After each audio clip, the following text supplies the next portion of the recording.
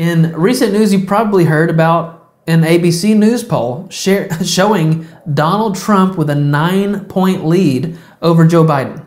Did you see that? Now, a lot of conservatives were celebrating over this, and that was my initial surprise.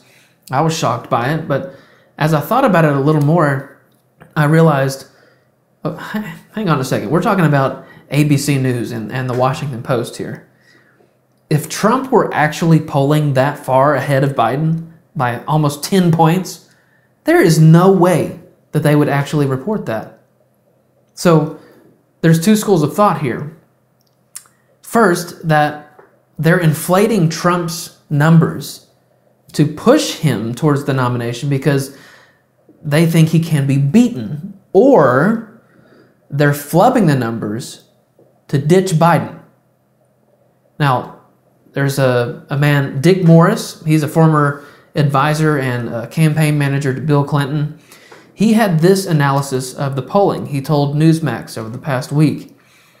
After working with him in the Clinton White House, if there is one Democrat I know inside and out, it is my former colleague, George Stephanopoulos. So Stephanopoulos is a former Clinton official as well, and now he's one of ABC's main anchors. So Morris goes on to say, the recent ABC Washington Post poll showing Trump 9 points ahead of Biden bears all his fingerprints, meaning Stephanopoulos. After years of seeing polls deliberately skewed against Trump to discourage people from backing or donating to him, we now have the spectacle of a poll biased for Trump, likely designed to force Biden out of the race. Stephanopoulos would never have permitted ABC to go with a poll that shows Biden losing by 10 points unless he wanted to send a message to his party, dump Biden. Democrats had hoped that Trump indictments would hobble the GOP frontrunner, but instead they have energized his base, essentially eliminated the Republican primary, and delivered the nomination to Trump. These indictments represent one of the greatest political blunders in our nation's history. Next, Morris went on to talk about other factors in the election: the economy, new voters, non-voters, and young voters, surveyed in the Washington Post ABC poll. He breaks down the information, saying, the Democrats doubtless bet on a recovering economy to boost Biden's ratings.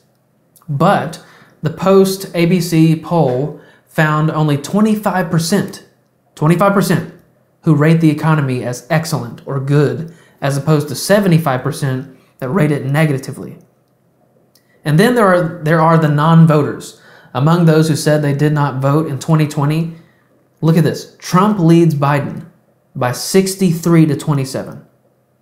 This means that Biden won't be saved by a higher voter turnout because the new voters would prefer Trump. Among voters under age 35, Trump leads Biden by 20 points. A constituency the Democrat won in 2020 by overwhelming margins. Among non-whites, Biden's lead has dwindled to a mere 9 points. So in summary, Morris wraps up his analysis of the polling saying, by releasing the ABC poll, Stephanopoulos is sending a message to his party that they can't run Biden and hope to beat Trump. So, who would the Democrats run? There would be a food fight to replace Biden. Kamala Harris will quickly be shunted aside. Her ratings are even worse than Biden's.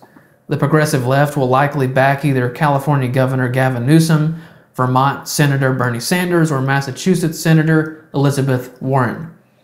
The establishment center of the party will likely embrace Department of Transportation Secretary Pete Buttigieg. And black voters will probably choose between New Jersey Senator Cory Booker and former Massachusetts Governor Deval Patrick. It's always possible Michelle Obama jumps in, but the tea leaves aren't pointing that way. And don't count Hillary Clinton out. Now, I don't know if I agree with all his predictions here, but the data is really, really interesting. A leading Democrat media member is sending a message to his party to dump Biden because he can't beat Trump. And this is based on the data from the actual polling. Trump keeps gaining support as the indictments keep coming in. People are giving a terrible review of Biden's economy. Trump leads him by a massive margin in new voters and young voters, which is stunning to me. And Biden's lead over Trump is dwindling among people of color.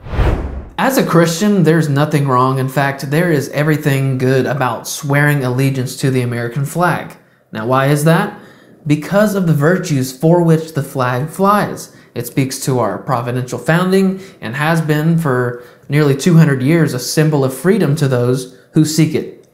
Now, you can fly the American flag with pride from your front porch or out in the front yard. You can even hang one on a wall in the house, the garage, the office, or wherever you wish.